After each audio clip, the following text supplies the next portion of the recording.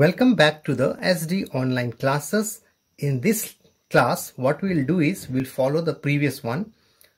There we studied pattern of magnetic field produced by circular loop. Circular loop and coil is same, okay? Now we will try to understand how much is the value, how strong is the magnetic field. Why we are studying this? Because you remember in first what we did, magnetic field due to straight conductor, and after that we did that what is the strength, what is the value of the magnetic field there due to straight current carrying conductor. Similarly, here in the second one, circular coil, also we are interested in what is the strength, okay, and whether it is more, whether it is less, whether it is same like straight conductor. But here we will find here what will happen, here strength of the magnetic field produced will be much more compared to the straight conductor. Why it happens? Because straight conductor is simply one wire, okay, but in a circular one what you'll see is it is a mix of small pieces of wire and they are joined together. I'll explain again, I'll tell you again. Circular wire is like small straight wires joined many together. So the many wires will give you many magnetic fields, many fold magnetic fields. So that magnetic field will be stronger than the straight current carrying wire. Okay, so that's all. This is the strength of the magnetic fields idea. After that we'll do how much is that. In writing simple words, here as the circular loop can be visualized to be made up of large number of small straight wires. Okay, suppose you have a circular loop like this, it will mean small wire, small straight wire, see, small straight wire. How many? You can make many. If you make very small piece, it will like this. This is the meaning of that. Small wires joined together, large number of small straight wires. You can call small elements. Elements means that those pieces. Now, when you use the right hand rule in every piece of this wire, it will see that it is giving you the magnetic field in this circular way. Okay, around it, every time around this line. So that means here in this region you will see very strong magnetic field is added up by all of them. Okay, that is why the strong magnetic field is produced in that plane of the paper. Okay, and that is the meaning of understanding of this. See, what is the overall thing that you have to understand is circular coil is stronger than the straight current carrying conductor. So that is why you see every time in our day-to-day use, like in any machines and all, you will hardly use the straight wire. Always the wire which is used to produce the magnetic field by the current, okay, in the devices like a transformer, that everywhere you'll see a circular coil will be used and many turns will be used. That is of course why I'll tell you later, but always you see circular one is used. Why? Because that will produce more magnetic field. Okay, so this is the understanding of this part. Now the next topic is factors. What are the things? Why it is more, we know. Now what are the individual things? What are the small things that will give you more magnetic field here? Factors on which the strength of the magnetic field produced by a current carrying circular. Remember we are discussing circular loop. Circular loop depends. So first one, same thing we did in the case of straight wire also. Okay, the magnetic field B will depend firstly on the inverse of that R. What is the meaning of this inverse of R? Suppose you have a wire like this, current, see it very easy, current is coming here and it is going here and going out from here. Now it will produce magnetic field, you understand that. But what is the meaning of this? Magnetic field will be stronger if you see the radius of this, the distance, R is not radius, distance from the conductor. Magnetic field will be of the center. It will be strong near the wire. Away from the wire, if you go here, this wire, it will be very far from here. This R will be very big. R will be very big. So here, if the R is more, magnetic field will be less. The meaning of writing here in the numerator, here in the denominator means it will affect opposite way. If R is more, B will be less. That means if you go away, magnetic field will be less.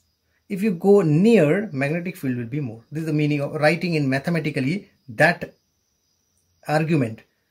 Go close, get more. Come, go far, get it less. So that is the meaning of B inversely proportional to 1 by R. How to call it? B is inversely proportional to 1 by R. R is the distance and B is the magnetic field.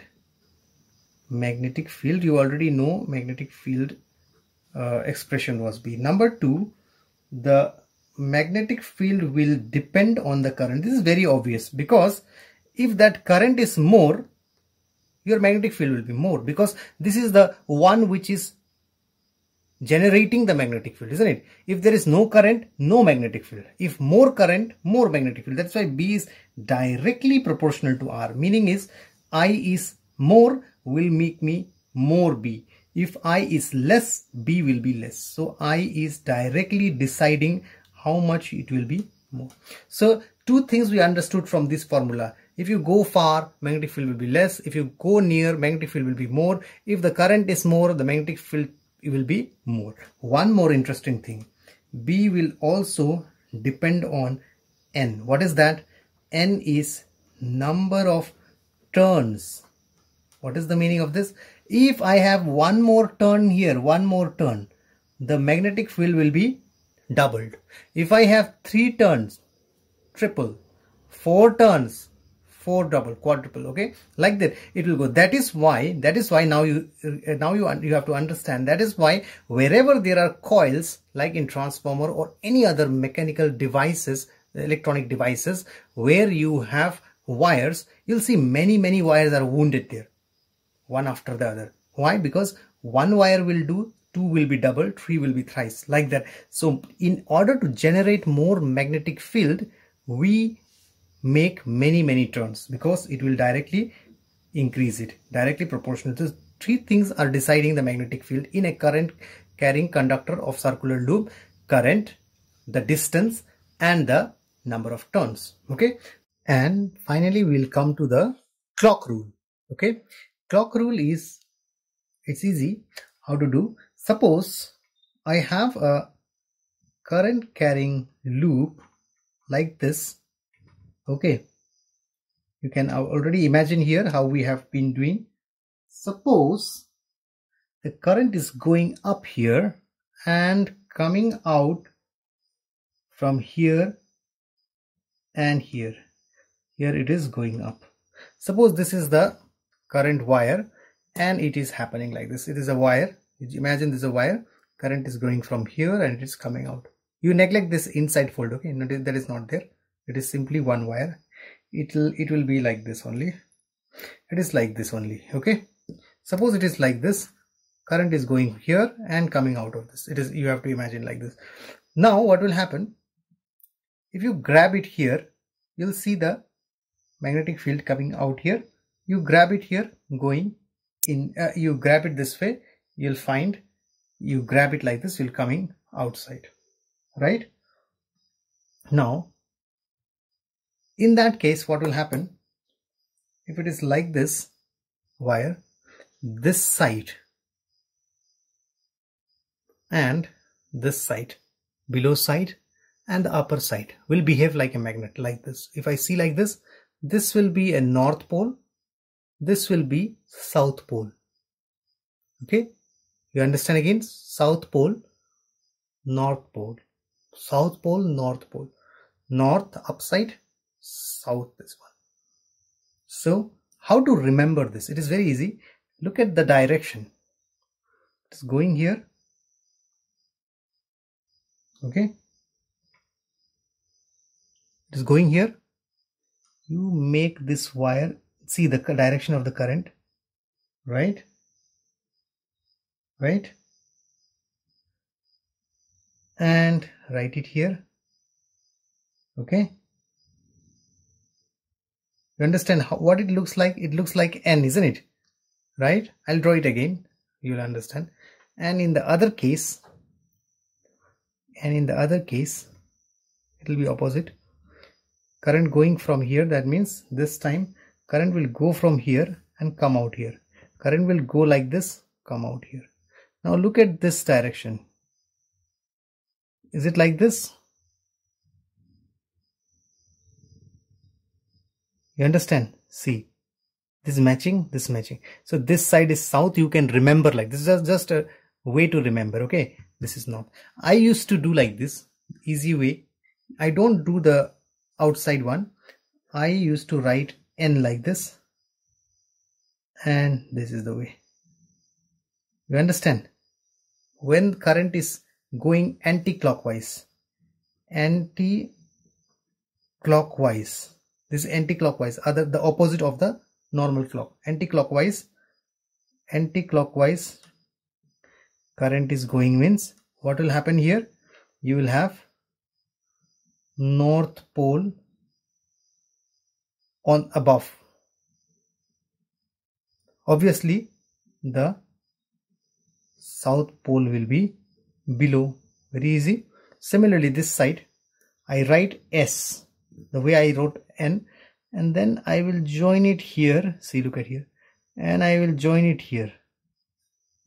Understand? See, look at the direction of the current clockwise, just like the clock. So this